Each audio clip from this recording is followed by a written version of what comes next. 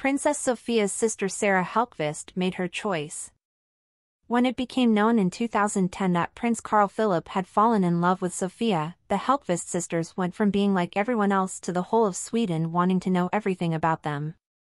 When Sofia became a princess, sisters Lina and Sarah Hellqvist took advantage of the fame that fell upon them. They happily posed on the red carpet of various parties and premieres. But it had been a long time since the younger sister had been seen in the crowd. It was hard to miss the king's important day after 50 years on the throne. The excitement was great, and the atmosphere was festive.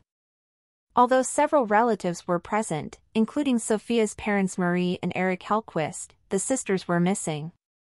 However, the sisters were fully present at the royal family party that took place 2 years ago when their nephew Julian was to be baptized. It was also the last time Sarah was seen in a photograph. The second time was last in 2019, and just like in her previous life, she was in the spotlight. This was for a book launch. The fact that Sarah has taken a step back from the public eye and lives under the radar is nothing new. But in the academic world it still makes itself felt. Since 2014, she has been a PhD student in criminology at Stockholm University, where she has been conducting research on the prosecution of wrongful convictions. Her research period on the project will soon end. After 8 years of research, it will be completed in early December this year. What she will do then remains to be seen. Or not. Even their older sister Lina is rarely seen.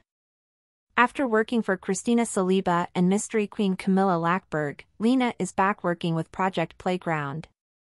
Although Lina and Sofia are colleagues, Lina and Sarah live under the same roof. At the beginning of last year, Sarah registered at the same address as her older sister. Lina's partner Matthias Wikströms and their daughter also live here.